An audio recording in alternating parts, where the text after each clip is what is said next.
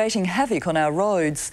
The groups of riders do dangerous tricks at high speed, filming their antics for the internet. They brag about their tricks and show off how to beat the police. Graham Butler reports fears they're putting innocent lives at risk. Confiscate their bikes, take them off the road. For half an hour of fun, they would have a lifetime of suffering.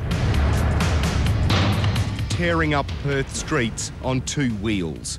The riders call themselves Perth Extreme. Critics call them extremely stupid. They are like someone with a loaded gun swinging it around in a street.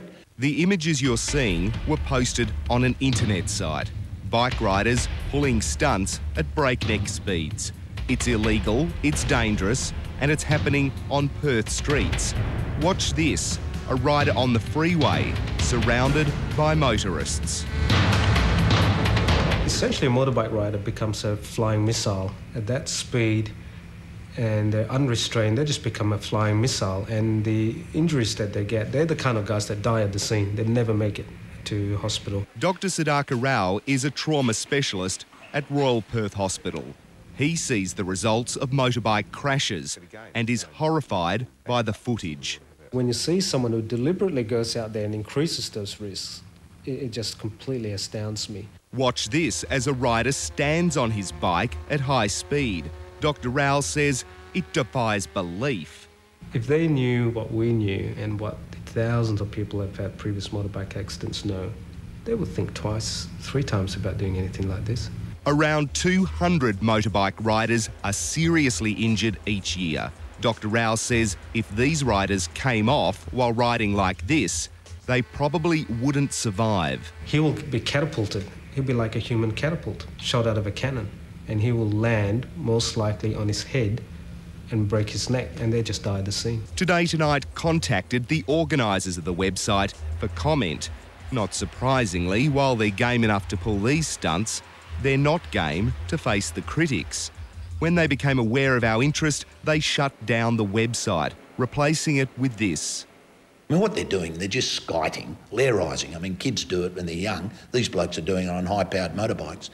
What the public should do, if the bloke next door to you does it, ring the police. And it's clear avoiding police is high on the agenda of these bike riders. The website promotes dodging police, listening to scanners, and tipping other bike riders off when they see police. It also openly promotes riding like hoons on public roads, naming Scarborough Beach Road as a preference. What they're doing is putting their fingers up at the rest of society, and they're saying, we don't care.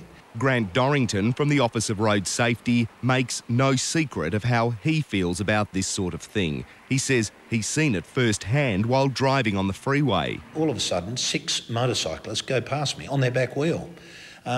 Standing up on the back wheel. Now, I just kept going along, like everyone else on the road were shocked, and watched them go for, it must be 5 or 6 Ks. What's angered people like Grant Dorrington is the bike riders are not only putting themselves in danger, but innocent motorists doing the right thing.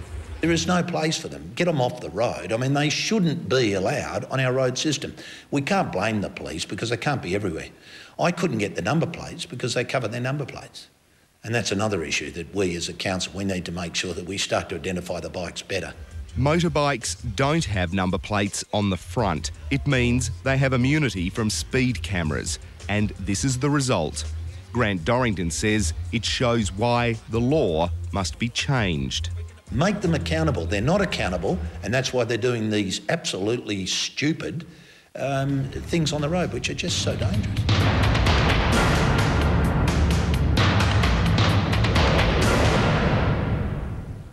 The West Australian newspaper tomorrow exposes more groups causing havoc on the roads.